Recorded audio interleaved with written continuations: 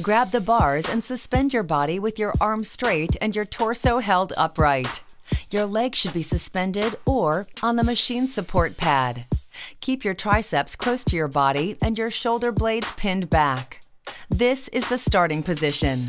Now inhale as you lower yourself by bending your elbows until your triceps feel fully stretched. Exhale as you use your triceps to lift yourself back to the starting position.